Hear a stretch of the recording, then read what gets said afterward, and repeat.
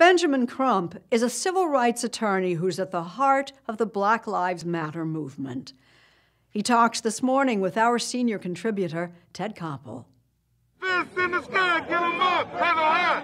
Fist in the sky, get him up, raise him high. There is nothing shy or retiring about Attorney Ben Crump. He thrives on media attention. Hands up! Hands up! Don't shoot! It is, he acknowledges, an essential weapon in his toolbox. Hands up! Hands up! I believe when you're representing a marginalized minority in America, especially a black citizen, that you have to fight in two courts. You have to first fight in the court of public opinion, and then if you win there, then maybe, just maybe, you might get to fight in the court of law. When it's black people in America, they engage in the most use of force, and it ends up with deadly consequences. And so the picture of Ben Crump surrounded by cameras has become a familiar and recurring image. They have not been responsive to this family's plea for justice. No justice! It's an image that began taking hold in 2012. No justice! No peace! When he sought compensation for the family of an unarmed 17-year-old high school student who was visiting his father when he was shot and killed walking through his dad's neighborhood. Once again, law enforcement is attempting to demonize and blame the victim. Crump seared an image into the national consciousness of Trayvon Martin, wearing a hoodie, carrying a can of iced tea, and a bag of Skittles. If I had a son, he'd look like Trayvon. After Trayvon Martin, it was Michael Brown and Ferguson. Hands up, don't shoot. Yeah. Corey Jones, Marquise McGlockton, Terrence Crutcher, Botham Jones, Stephon Clark, Alicia Thomas. And then we come to 2020, which during a pandemic where everything is shut down except implicit bias and police brutality in America. You see Ahmaud Arbery lynched for jogging while black. Then Breonna Taylor is killed in the sanctity of her own home. Then George Floyd is tortured to death. Right after George Floyd, Trayford Pellerin, Dijon Kinsey, Jacob Blake Jr., Anthony McClain, a black man who literally ran out of his shoes when you look at the police body cam video. Andre Hill. They continue to kill unarmed black people over and over again. In each of these cases, Crump and his associates negotiate or litigate a financial settlement for the victim, or, as is more often the case, the surviving relatives. The pain in his father, can you imagine? This is real. You show up in a city, and I can almost hear the city manager and the sheriff and the police chief, and they're saying, oh, blank. Ben Crump just showed up. You've got that kind of a reputation now. We are undefeated. For every case that we have represented a family in a police brutality matter, we've either gotten a verdict or a settlement. Unfortunately, hardly any of these police ever go to prison. At age 51, Ben Crump is in his prime.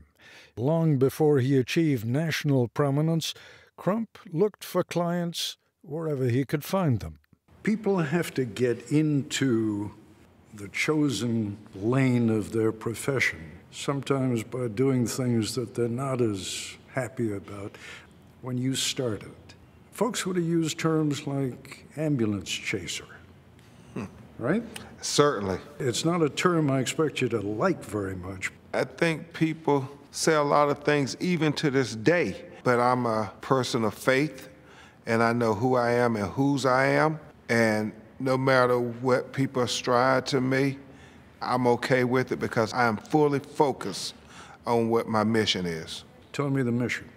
It's very simple. I'm an unapologetic defender of black life, black liberty, and black humanity. And that's why I am proud to call myself a civil rights lawyer who believes that it's about these romantic notions of liberty and justice for all. This verdict today is for them. Ben, you can handle yourself in a clinch, I suspect, so you're not going to be offended if I ask you a few tough ones. Not at all. That might be more impressive, what you just said, if you were doing it pro bono.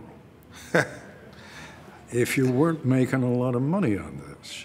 And I know you're not making the money off the people you represent, but when, what was it that the city of Louisville ended up paying? Was it $12 million? $12 million $12 million for the death of Breonna Taylor. And you get 30% of that. We get about a third of it, me and my co-counsels, yes. That's a whole wad of cash. Well, I will tell you, Ted, the police brutality division of my law firm is the least profitable of all the divisions in my law firm. For every Breonna Taylor, there is 100 black people and brown people who have been killed by the police unjustifiably that you don't make a penny on, but you take the case because it's the right thing to do. We do not believe. 1/3 of a settlement, it should be pointed out, is the industry standard in such cases. This is clearly a case of excessive force. Crump projects more than a hint of the late Johnny Cochran, who famously won O.J. Simpson's acquittal. If it doesn't fit, you must acquit. If I said you're kind of the latter-day Johnny Cochran, would you consider that a compliment or a bit of a hit? No, certainly a compliment. Johnny Cochran was one of the giants of the legal profession, especially amongst African Americans. However, I would be more fond of the notion of my personal hero and my North Star, who is Thurgood Marshall. I've tried to follow the trail that he blazed as much as possible. Thurgood Marshall, a dazzlingly bright North Star, appointed as the first African-American Associate Justice of the Supreme Court of the United States. Hello, Mr. Crump. What an honor. And yet somehow Ben Crump leaves an impression of harboring an even more ambitious goal. They're still fighting qualified immunity. He wants to end what he calls the legalized genocide of colored people in this country. Genocide is a very particular legal term with a very particular legal definition. You're a lawyer. You understand the power of words, Ben, and when you accuse the United States in the 21st century of genocide, that has a lot of weight. Exactly. When you think about what black people have been suffering for 400 years in America, since 1619, when the first enslaved Africans were brought to America, I would argue that legalized genocide, when you think about how the very laws that are supposed to protect us are being used to kill us.